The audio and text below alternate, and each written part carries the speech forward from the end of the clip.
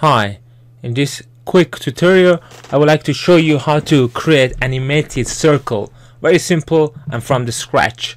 So first I would like to have a background for my animated circle, so I create a new title. It can be your own background, it doesn't really make a difference. So I draw a rectangle here which is filled. I go to project and then I just drag and drop it to the timeline. Now I want to draw a circle, so I go to pen, hold the left key and select Ellipse Tool, and then while you're drawing hold your shift and then it becomes like a circle.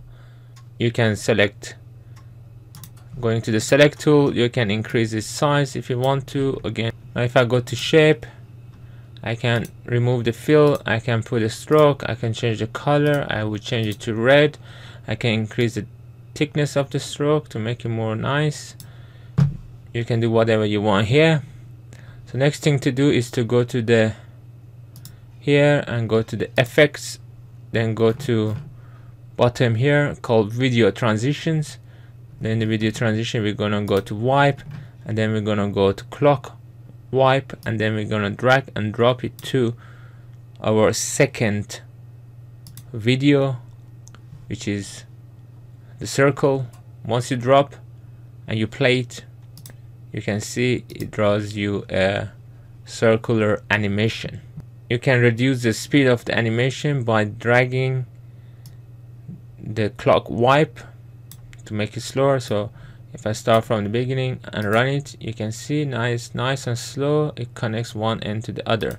But I just want to also warn you that if you move the position of this circle here and not to the center, this is not gonna work. The effect not gonna be as nice, you can see.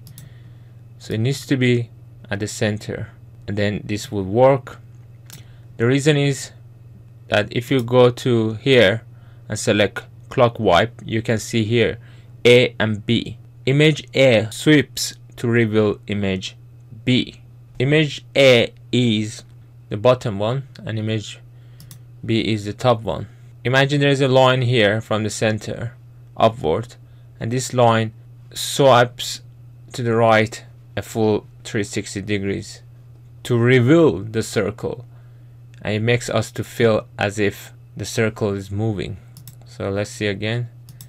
See, it's revealing the circle, and as soon as it reaches to the end of the transition, it reached back to the center from the right. I hope this short tutorial was helpful for you guys to create this circular animation. If it was, please don't forget to subscribe. I got the playlist in the description of this video so that you can follow more tutorials on Premiere Pro, and I hope to see you in my next video. Thanks for watching. Bye bye.